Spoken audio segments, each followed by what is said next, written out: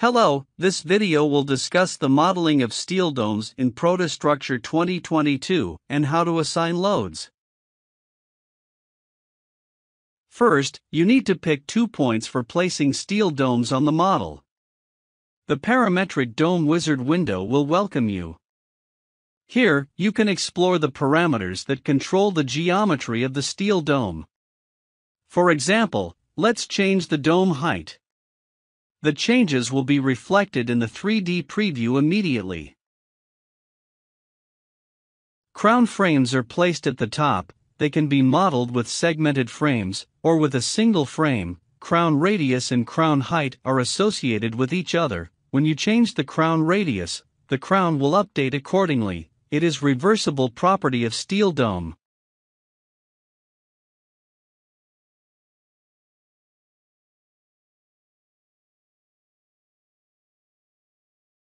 Longitudinal frames constitute the backbone of the dome structure.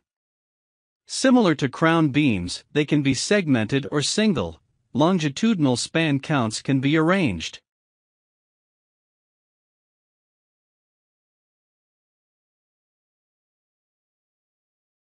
Latitude frames are horizontal members of steel domes, and again, they play an essential role in the dome's stability. Latitude span counts can be arranged as well. Support frames are optional and placed at the bottom of the dome. If you don't have supporting frames already modeled in the structure, you can choose to use them. You can add claddings to steel dome. Brace frames are also essential for the overall stability of the dome. Here you have several options for vertical brace layout. You can use one of the preset options, which are double, single, or staggered layouts. Select the custom option and specify the bracing pattern for custom placement. Details of the custom pattern are given in the tooltip window. You can also specify the horizontal layout options for bracing. All spans or alternating spans can be braced using the available options. If you want to customize the horizontal layout, that is also possible like brace frames. Purlins are necessary for supporting the claddings. Their insertion is optional here. You can arrange purlins to be placed between 2 latitude beams by specifying the intervals. You can also specify whether an additional purlin will be inserted on latitude beams. Profiles for the dome subframes can be controlled in groups. You can choose from the extensive steel profile library in ProtaStructure.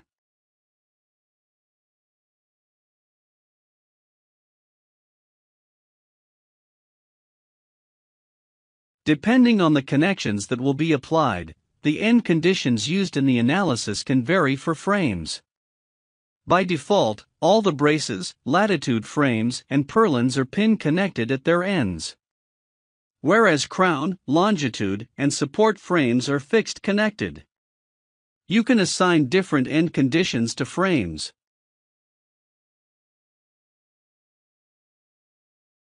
When you load the steel dome into the load editor, you can see that all panel regions are highlighted for easy load application.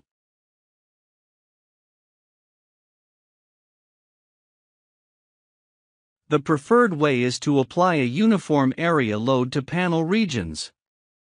The uniform pressure load will be automatically distributed to the underlying members.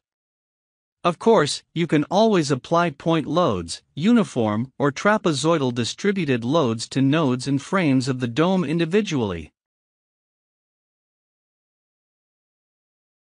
Trapezoidal load and full uniform load can be added to the frame members in the steel dome as shown.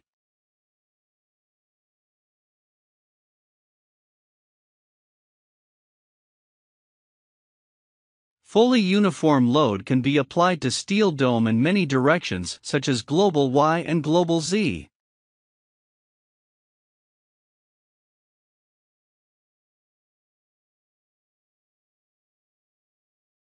Since the claddings are in a transparent image, you can easily see full uniform loads and trapezoidal loads which are applied to the frame members in different directions such as global X and global Y.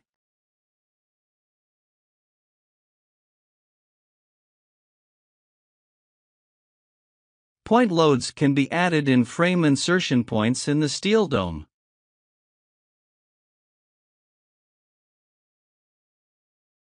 In the Report tab, you can select load cases such as G, Q, and load types such as point load, line load, and area load.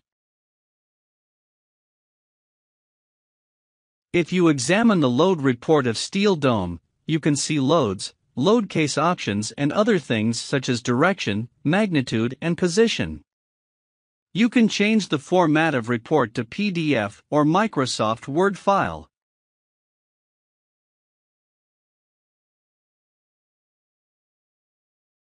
Thank you for watching. Hope to see you in the videos to come.